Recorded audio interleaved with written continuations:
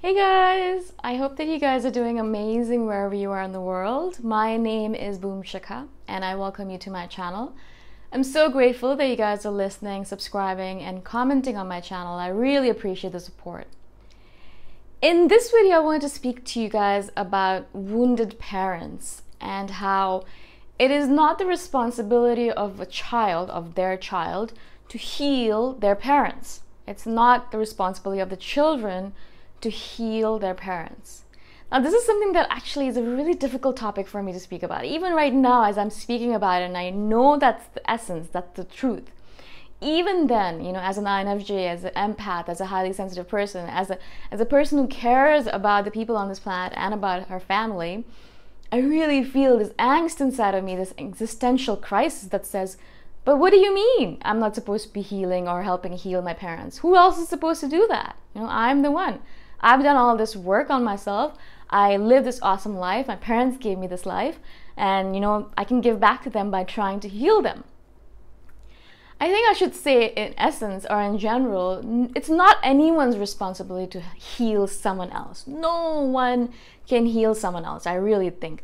Even when you go to a psychotherapist, they're not really healing you. They're just kind of laying down the brickworks or the groundwork so that you can heal yourself. They're giving you some foundation work, they're giving you some tools so that you can do the work and then heal yourself, right?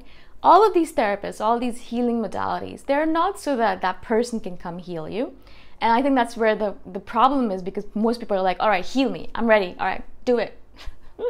And that's not how it works. You're not going to someone to be healed. They're not the ones healing you. You're healing yourself through those tools, through the foundation work that's laid down, or through your own work, self-reflection, journaling, meditation, going deep within, looking at the shadows that you have within yourself, looking at all those slimy bits and learning to love yourself, learning more about yourself in the process, and then realizing that, all right, cool, I feel a little bit better. I feel a little bit healed, more than before. But obviously the process is a lifelong process, right?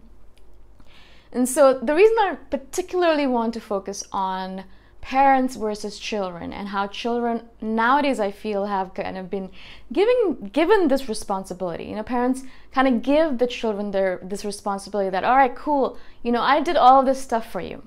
I worked really hard. I sacrificed my life. I worked like a crazy person, and I did all of these things so that you could have an amazing life. And you did. And you had more opportunities than me. You still have more opportunities than me. You have more money. You have more luxuries. You have a better life than me. So cool. In order to have a equal give and take, I gave you all of this, and now it's time for you to give back to me by taking care of me.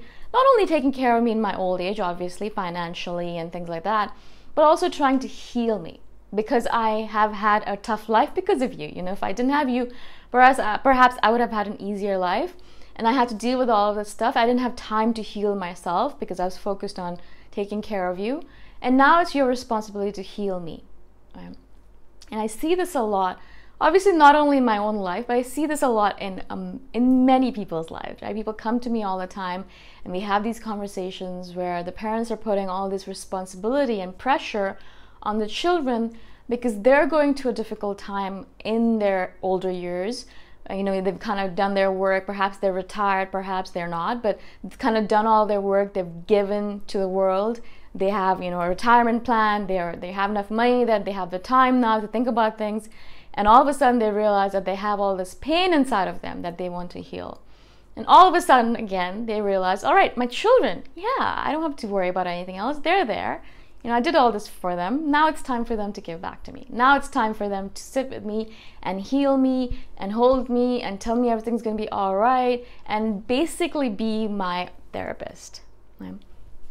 Unfortunately, there is this taboo against going to the therapist in the older generation, right? Especially in my parents, they think it's like a negative thing. They think it's only if you're mentally if you have some kind of psychosis, so something really terribly wrong with you, that's the only time you go to a therapist or to any kind of mental health professional. And so they're afraid to go to these people, and even if they do end up going, if you force them, they still feel like they're not going to be honest with them. You know, they're not going to entirely tell this person exactly what's going on with them. And I noticed that on a lot of older generation.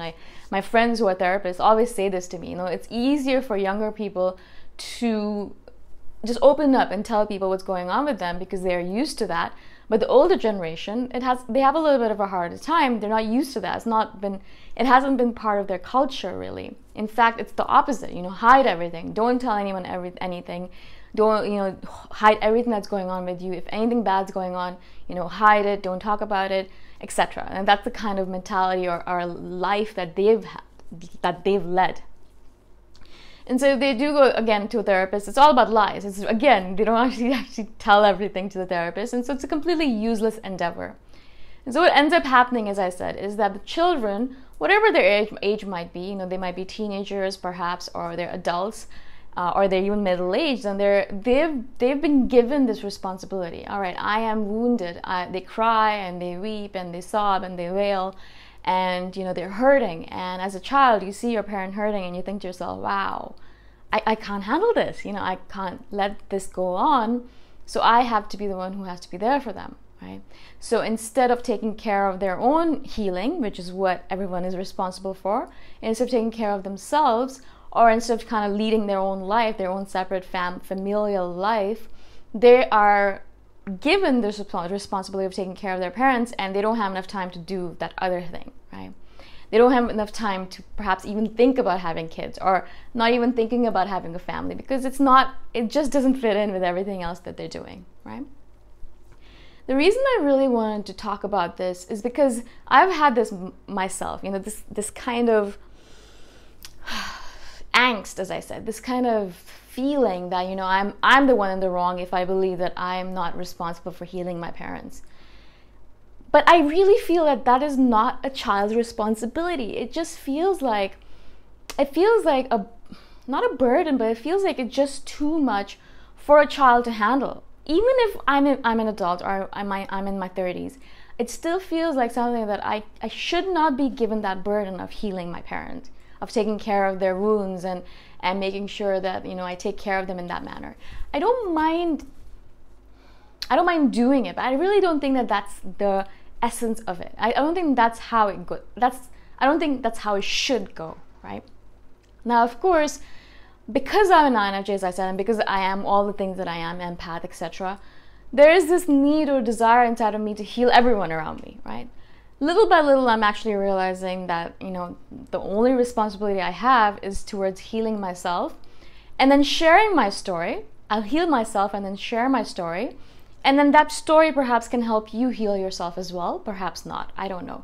But it's not my responsibility to heal anyone else. I'm not anyone else's savior. I'm not anyone else's healer. I am not anyone else's anything. I'm just my own person.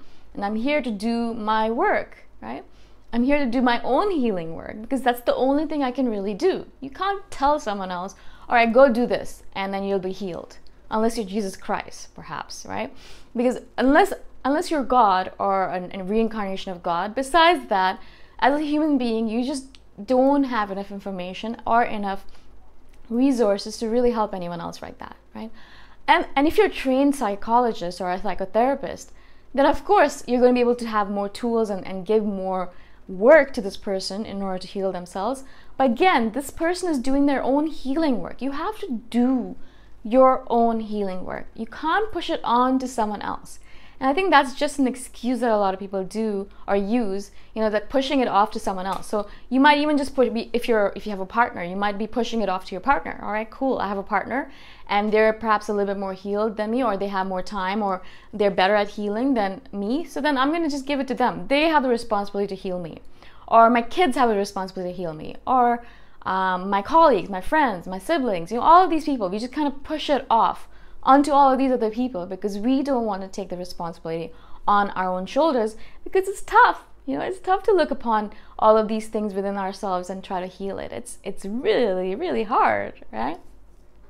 But it's not going to work if you do it that way. It's just not going to work. No one else can peek inside your heart and see exactly what's going on within you, right? No one else can see that except for yourself. No one else is going to know the absolute ultimate truth about you except for yourself, right? So it is your own responsibility as an adult, in this world to take care of your own healing. If you're a child, I get it. If you're a child, then your adults around you are going to help you with your healing, right?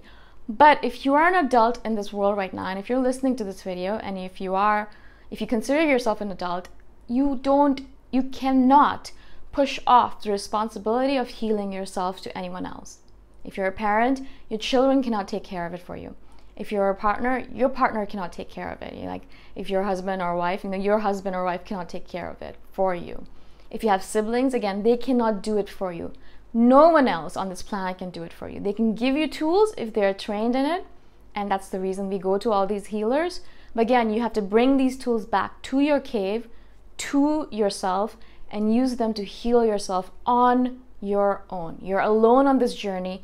No one can help you with that. They can be by your side, they can pat you on the shoulder, they can be supportive, but they cannot do the work for you. They cannot do the work for you. All right? I hope this makes sense. I know this is a tough topic to speak about, to think about, to bear, but it is absolutely the truth that is in this world right now. Again, if you guys have any questions about this video or any other video at all, please message me anytime, and I shall see you guys in the next one. Bye for now.